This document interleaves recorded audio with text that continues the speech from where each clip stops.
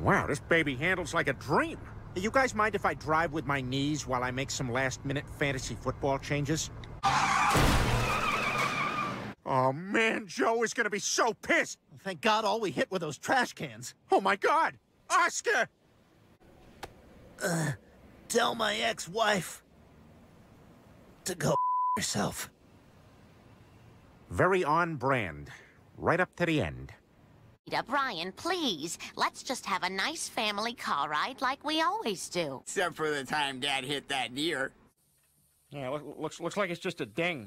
You know, there's no reason to get the insurance companies involved. Well, you know, I should still take down your information, though. Really? Because, you know, you could probably just buff that out. I mean, yeah, but no, I would really feel better if I got your information. Peter, why is there a huge pile of food under the table by your chair? What? Oh, that's all the gross food you made. Don't worry, Brian will eat it. Brian's gone. Well, and this is a perfect chance to do something I've been wanting to do forever. Kids, family meeting. Now that there's no dog in the house, we can finally throw gross things in the open bathroom trash. I've got a bloody Kleenex from when I blew my nose too hard. Put it in there. How about bloody toilet paper from wiping too hard? Everything bloody from everything too hard goes in there. I'm not proud of this family. Principal Shepard, what's it gonna take to get Meg into a college? If Meg has any chance at all, she's going to need a little extra help. We'll do anything, whatever it takes. Now, you do understand how this works. We understand. I guess I'll meet you in the car. He didn't mean you have to sleep with him. There are a few options. Come on, everyone, that 8 is Enough reunion show is about to start. Oh, Mary, have you seen Nicholas? Yeah, he's still upset because Abby threw out his baseball cards. Oh, well, maybe I should make him a sandwich. Oh, Dad, that's your solution to everything. What? 8 is enough. You know I love you girls.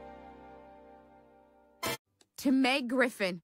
It's from Brown. I've been accepted! Hey, that's great news. Let's clap it up. My high school girlfriend and I still say I love you in emails. I was hoping the good news and the clapping would offset this secret. But yay, Meg! Oh, isn't this place great? Amazing. Hi, my name is Isaac. I'll be your server. Have you all eaten with us before? No, but I get how restaurants work. Now, what can I get for you, hon?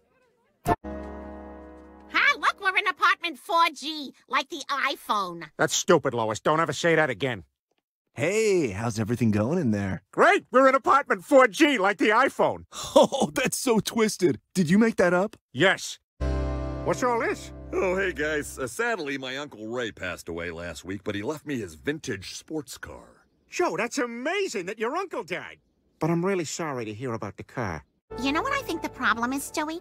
I need to show them that I deserve to be Customer of the Week. You don't. I know, it's a silly little award, but I don't ask for much. You do. Well, they probably see a woman like me and think, she's got it all. They don't. I tip in cash. So? I don't understand what I'm doing wrong.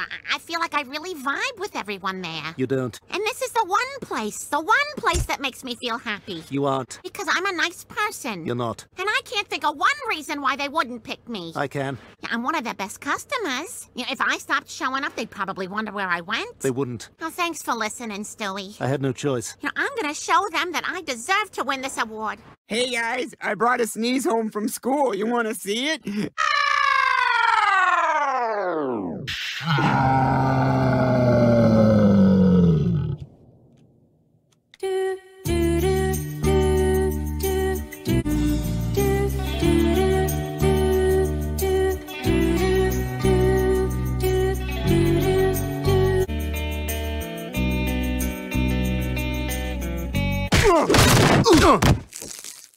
Damn it, who's secretly an X-Man? What? What's that? Every morning from 7 to 10, we serve a complimentary breakfast. Complimentary breakfast? Imagine the possibilities.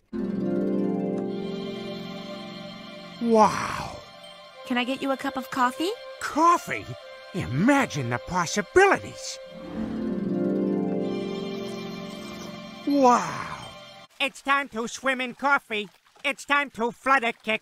The first thing I do is take down this wall to open up the kitchen. Just make this whole room a kitchen. And then I'm gonna gut this bathroom, pull out all the toilets, and make it a kitchen. Same thing upstairs and in the master. So we won't have any toilets? Well, sinks are basically toilets. But it feels different. I can show you, and you'll see there's a very minimal difference. I just don't think I can go to the bathroom in a sink. That's what everyone says until they do it once. Now, let me walk you through my thoughts on the garage. You see where that car is parked? Imagine that all kitchen.